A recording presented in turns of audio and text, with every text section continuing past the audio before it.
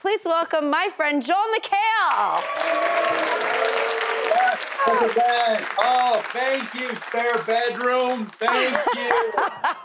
This is so nice of you. Drew, you look amazing, and you're dressed kind of like post-St. Patrick's Day chic. That's exactly right. Happy post-St. Patrick's Day. Yeah, are you Irish? Oh, yeah. You know, it's been a minute since we've seen each other, and I was giggling with delight at you and your teenage boys. And yeah. I just was so excited that your boys, like, did they get the funny gene? I heard they're sarcastic, Edward and Isaac. Oh, yeah. When they were born, when the first one was born, now he's 16, my dad, who I gave endless amounts of crap to, he was just like, you are in for it. And he wasn't joking. So like they'll watch like Community. Thank you. They'll watch Community and be like, hey Dad, we really liked that episode, except for your acting. It was terrible. And I'm like, okay, great.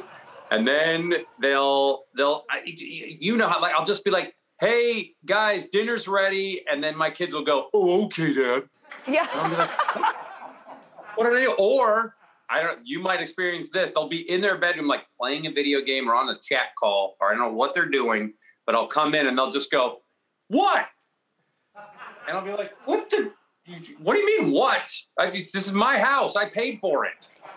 Olive always pulls that, this is my house. I'm like, I don't think so, because I don't remember seeing your name on the last payment. She's 8, almost 9, going on like 15. It's insane. Yeah. I have full-blown teenage problems with her. I have, like, my 16-year-old will be like, hey, Dad, when do you think you'll be relevant again? Oh, my God. What's happening? Joel, Olive was mad at me the other night, and her sister was like, no, but our mom is, like, great. And she goes, she's just some entertainer.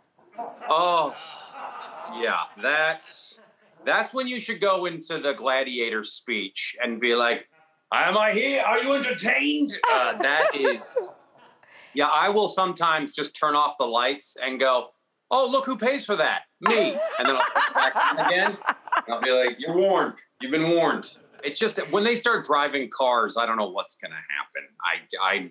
I fear for the city of Los Angeles. I know. I can't believe anyone let me have a driver's license at 16. I'm sad to say I got taken away from me right away. Like, I didn't last a year before I got that thing revoked. What did you do? Several moving violations, like within the first year. And they just wiped it away, and it was gone for like a year or two. And I went from feeling so cool in my Jeep to right back to, can I get a ride? So my brothers, one is 21 months younger and the other one is 26 months older. So we were it was like, 15 with a permit, 17 driving, and 19. We totaled 4 cars, 2.5 years. And my dad was like, I'm going to have a tick.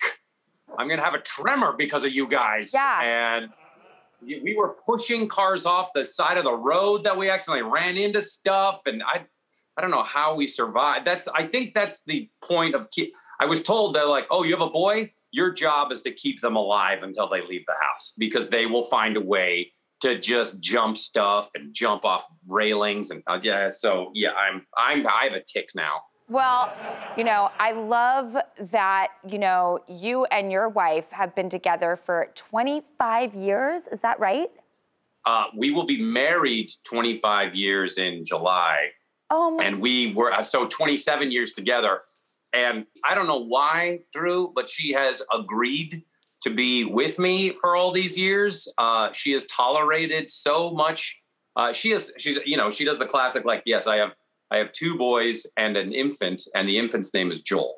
So I'm very, very lucky. And I hope we can be together for another 27.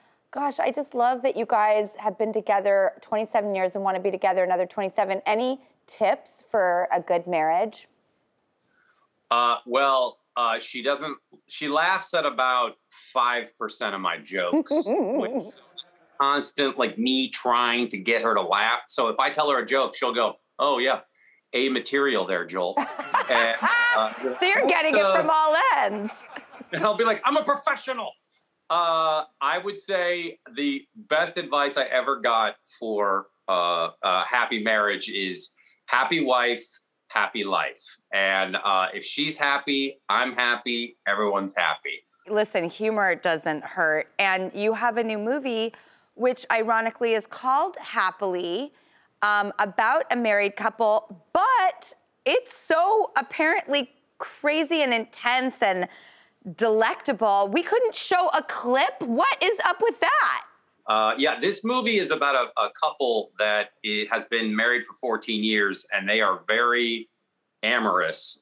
They still are as frisky as they were when they got married, and all their friends hate them for it. So, and then it gets pretty crazy. So it's like an episode of The Twilight Zone with just a lot of sex. Well, I'm really glad that you brought it with this movie, and I'm so excited, and it just seems so delicious and so fun. And listen, we could all use a little, inspo to keep it frisky and fun. So I just love the tone of this movie that you're putting out there. I think it's going to be very well embraced. And I do feel like if someone said, you can watch this movie about a couple having problems, or you can watch this couple, get it on and have a blast with a fun twist at the end, there's no question which one I'm picking. I'm picking the good couple every single time. That was a lot of what Victor wanted with Santa Clarita Diet. He said, I don't want to watch this couple fight.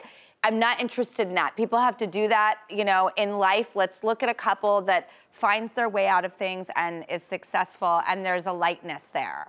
I will say on the Santa Clarita Diet set and on Blended, the crew adored you, which is a very good sign. Just so you know, folks, that when the crew doesn't like an actor, you can feel it, and it's not a fun place. And when they do like an actor, it's a playground. So that is I always go at the end of people, they do work, they do stuff, but at the end of the day, at the end of your life, you're you made a bunch of people happy for a lot of hours of their life. Congratulations, Drew Barrymore. Well, thank you, Joel McHale, for saying that. You did. And I'm going to turn it right back on you and say all the stuff you've put out into the world has been fun and wonderful.